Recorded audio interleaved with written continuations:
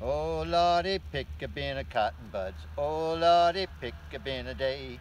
Okay, so here we are at a Populus trichocarpa, black cottonwood, largest populus species in the world, and we're after the buds today because we have a bunch of orders for these cottonwood buds. And on something like this, and I'm in the field, I can just go around that little thing and pluck all those off. And I've been throwing a lot of sticks in my bag here just to hurry the thing up, and I'll clean it up at home. But when you have time, I'm picking each bud at a time. And usually what I do is I break off the limbs, the small limbs, and just go right into my bag. This is an apple picking bag. It's just the right kind of thing. By the way, this is Michael Pilarski, February 1st, 2019 on the Olympic Peninsula.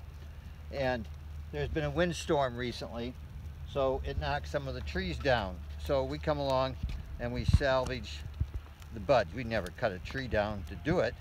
It's just whatever nature wants to deliver.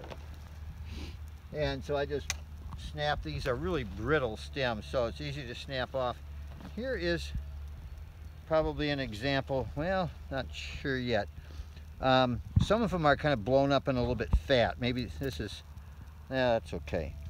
There's a bacterial blight on a few buds here and there. If I spot one, I'll show you what it looks like. It's extra fat and blackish sort of inside.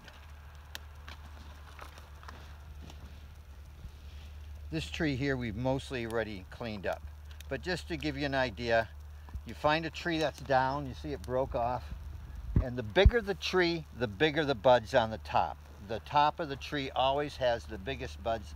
The smaller the diameter of the tree, the smaller the buds. So if you can get a tree that's that big around, you have way more buds. I think my record is 50 pounds of buds on one tree. That was pretty phenomenal. You don't see that very often. It's more like you get 5 pounds a tree a lot of times. And usually a lot of times it's just partial trees.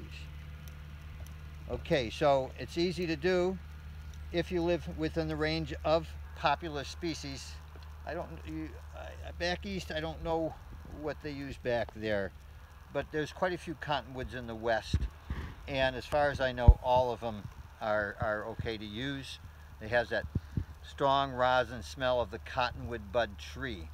So go out there and pick those buds. It's one of those things that the buds are legal. All right, bye.